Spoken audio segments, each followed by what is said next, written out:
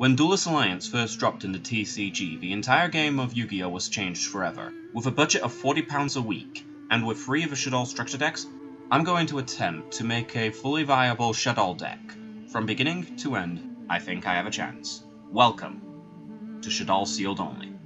Alright, Natural Light, let's see if this only opportunity is actually a good opportunity for me to do this. So, to address what happened in last week, we opened really great and actually did equally good. So, I realized that we had a little bit of a problem with a deck last week, and that was something very simple. We have no interruptions, so after selling some of the cards that I've pulled, and at the same time after, well, pretty much saving the money from the tins that we had the other week, I managed to get, thanks to a deal, not 1, but 2 of these. Yes, we're finally getting into Dual Devastator, and I think 2 should be more than enough. Afterwards, I'm not sure what we're going to be opening up next until Dual Overload comes out. Might be the tins, might not. Again, I'll let you guys decide that. But still, this is going to be good nonetheless. So, let's just shut up, crack these open, and get right into it. Well, I would say that, but the thing is, we already know what's in this set, so I'll see you after the deck profile, portion. But there is one thing I'm gonna open up, and that is these. These were basically the prize packs that I've earned from coming in 6th place last week with the deck. So, sorry, I'm doing this in the morning. So, let's see what's in these. I think we'll start, you know what, let's leave that for last, just in case it is an ultimate in it. These are first editions. Right then, so, that's off screen enough. So we get this Vault, the artwork in this guy is really good. The Psychic card, that card, the Tenyi Grass, Wind Rare, which is good, and yuck, yuck, yuck, yuck, ew, dream mirrors.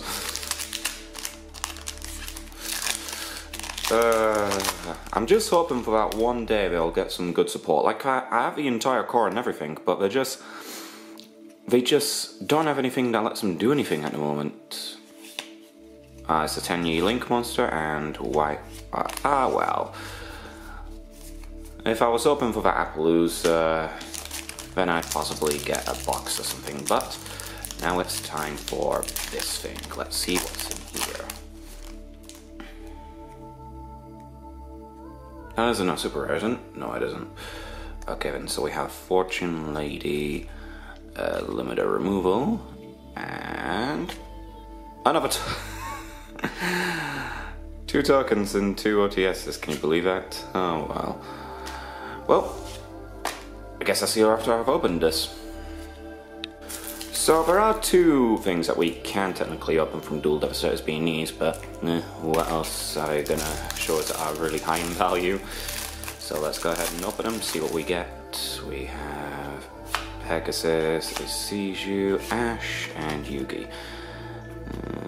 Fair enough. This one, I already know it's got the dogwood, spooky dogwood right in front of us. So go Sister, Reaper, Pegasus again, and hey! We almost got all of them. Nice. I'll take it. I think it's safe to say at this point that the deck in amongst itself is almost complete.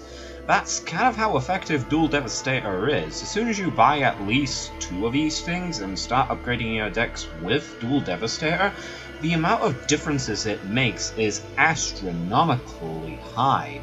Like, no joke. And this is the main deck right now. We have 6 hand traps, being 2 of each of Ash, Ogre, and Veiler, and those will come in great handy nonetheless. Call by the Grave and Mind Control are fantastic cards nonetheless.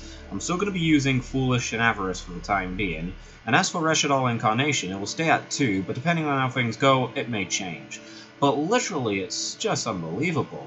The fact that a set of 2 boxes actually did this. The extra deck is mostly just the same, except for 2 new additions.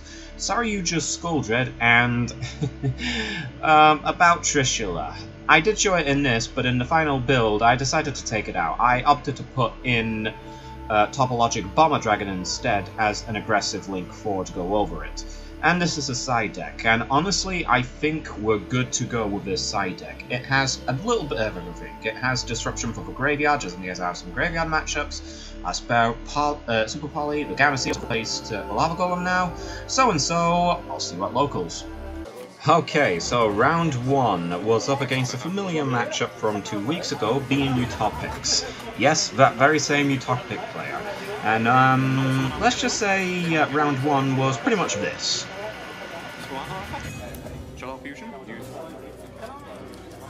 That window on board was literally a nuisance to him throughout the entirety of this round. He was capable of getting Utopia double out on board after surviving the turn with only 2 monsters on the field, with one of which I couldn't run over.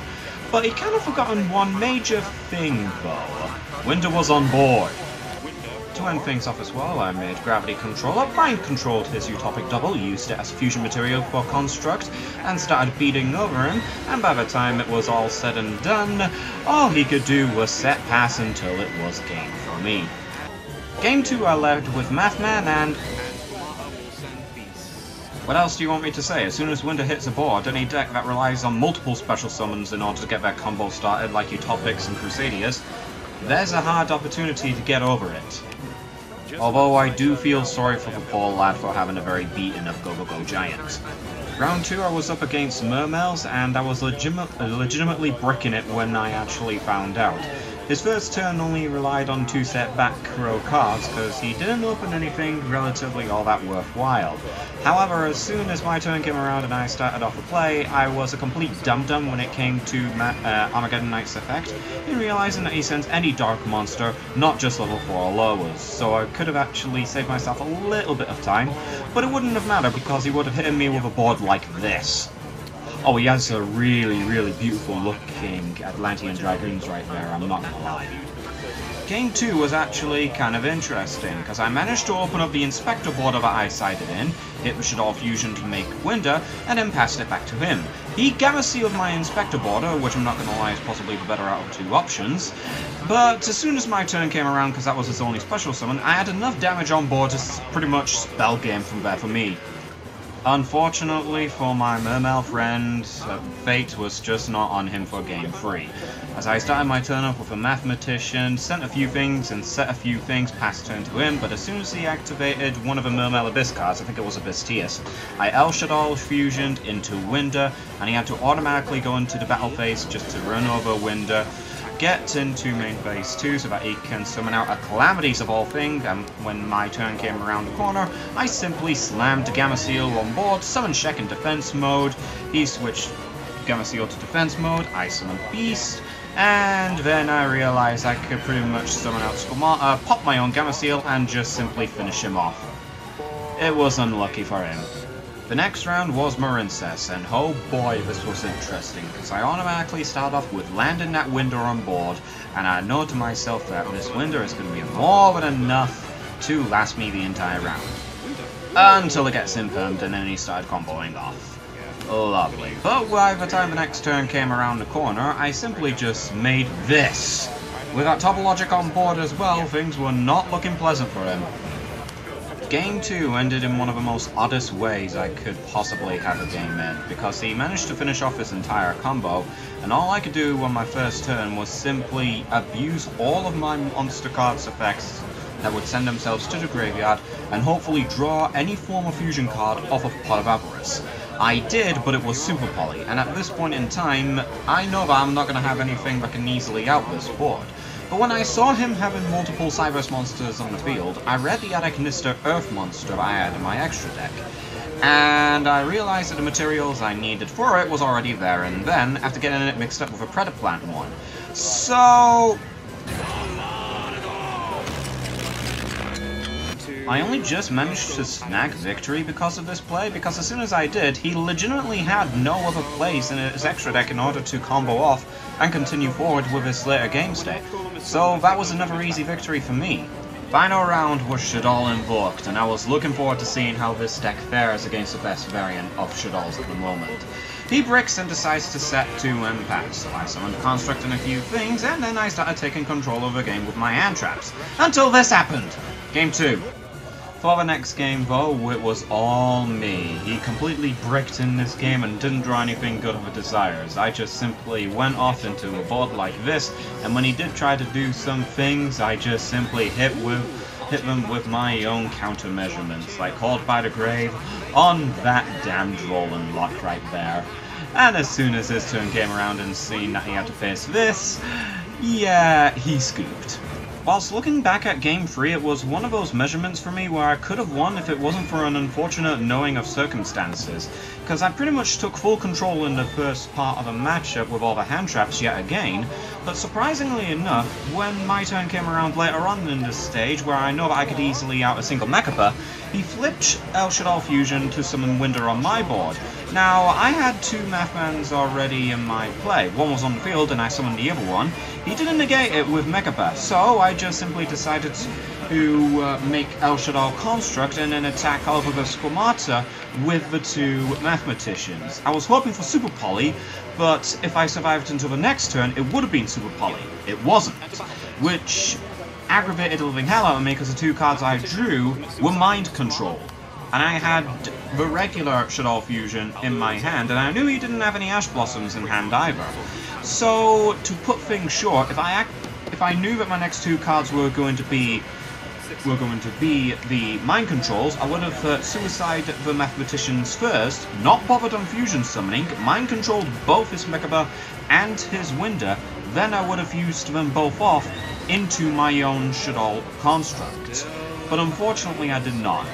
If I did knew that was going to happen, then it would have been a lot more of a better circumstance, but unfortunately it wasn't. So, unlucky, but nah. This match was a close fun one, and I'm glad to see that I got an opportunity to see how this deck fares against the meta. And this one is going to get a whole lot stronger whilst we're going to continue with the Sealed Only challenge. 3-1 is the record for this week, so not bad at all. We're still doing pretty good. But next week though, we're going to open some Bazaar sets, because it's by time we started getting our win condition for this deck.